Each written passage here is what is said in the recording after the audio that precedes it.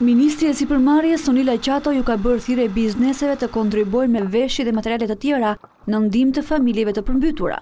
Nga sot, në bashkëpunim me prefektët dhe pushtetin vendor, do të jemi në krah për evidentimin e problematikave që ata tashmë po përballen, por nga ana tjetër, përmes këtij paneli dhe përmes pjesëmarrjes së një grupi të sipërmarrjes të ftuar në këtë event, unë gjej rastin të bëj një apel në raport me ndihmën që ju mund të jepni, një ndihmë konkrete për veshje, ushqime, batanije, ujë dhe çfarëdo lloj ndihme tjetër konkrete, në ndihmë të prekurve dhe familjeve të prekura nga përmbytja, si një ndihmë dhe solidarizim i sipërmarrjes së vendit me këtë gjendje emergjente që sapo ka kaluar vendi ynë.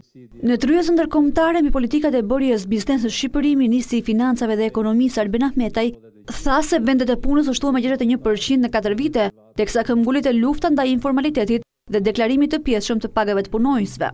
Lajmi i mirë është që dinamika e tregut të punës i është përgjigjur natyrisht zhvillimeve në tërësi pozitive të ekonomisë shqiptare, në linjë me rritjen ekonomike, përmirësimin e klimës së biznesit dhe betejën kundër informalitetit.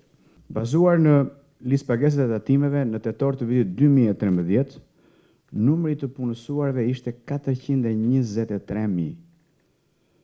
Në tetor të vitit 2017 janë mbi 680.000 në borderon e tatimeve.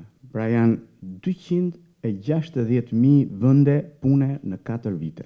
Në 2017-2018 nuk mund të vazhdojmë. Nuk mund të vazhdojmë. Por e theksova, do të jetë një thirrje korektive, jo represive. Pastaj, pas thirrjes korektive, sigurisht që ligji ka instrumentet e vet në dispozicion të institucioneve për të bërë punën e vet. Sipas të dhënave të qeverisë, rreth 800 kompani të mëdha punojnë në bilance të dyfishta, duke mos deklaruar rrogat e plota të punonjësve.